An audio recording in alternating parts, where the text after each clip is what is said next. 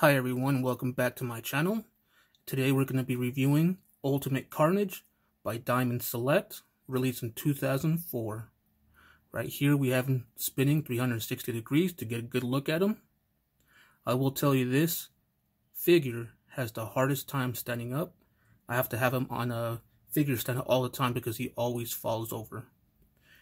What we're going to do now is we're going to look at all the accessories he comes with and take a closer look. Alright, this is it. It only comes with one accessory. It looks like it's Gwen Stacy.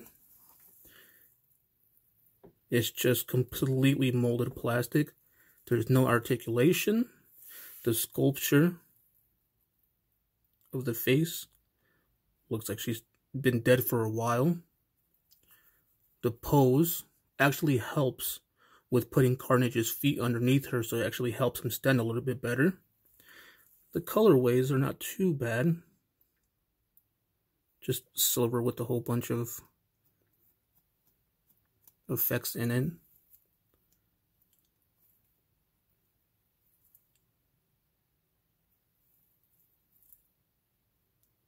The paint application is actually not too bad, but it can be done a lot better. I wouldn't say that the other figure itself, the Carnage, his paint application is a lot better than this one. But overall, I think the figure looks great with both the Gwen Stacy and Carnage himself. So what we're going to do now is we're going to bring out Carnage and take a closer look. Alright folks, there he is. Ultimate Carnage from Diamond Select. This figure, his paint application it's alright, it's not the best. But for what it is, 2004, not too bad of a figure. Like I said, the only gripe I really have of him is his feet. He has the worst time standing up. Let's take a closer look at him. Again, like the Carnage from Toy Biz in 94, you can see he has the black and red symbiote looking stuff coming out. The tendrils are coming out here and on his back as well. These tendrils are actually really soft plastic, almost rubberish. They move really well. The front, I don't know what they did with this white here. I don't know what they were going for. Overall, I think the figure looks great. The paint application could have been done a little bit better. What we're going to do now, if I can stand him up, there we go, is we're going to take a closer look at his articulation. Okay, folks, so as far as articulation go, his head is completely still. I don't know what they were going for here.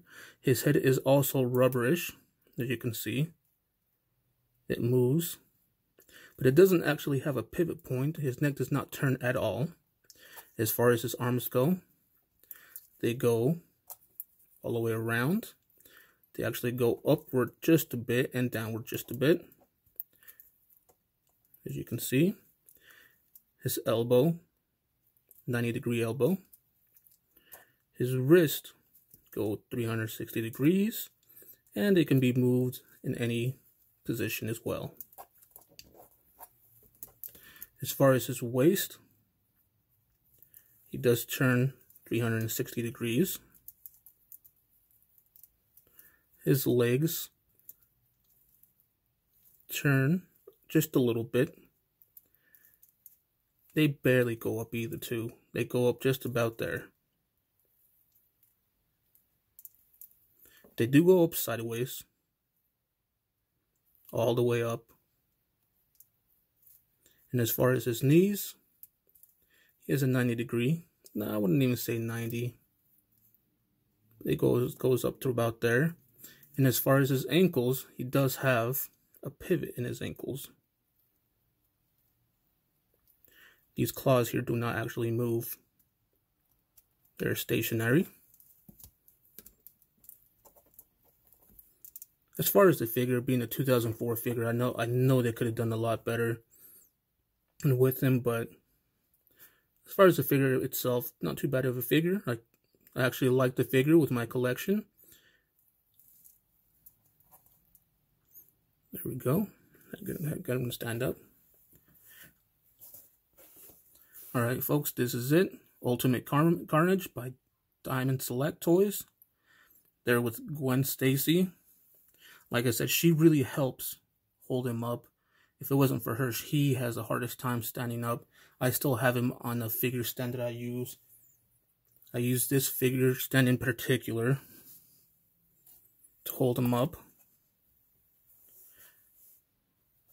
If you like this video, please like, comment, and share.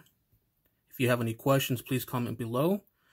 And I will be putting out new content, hopefully every week, as I get more toys coming in.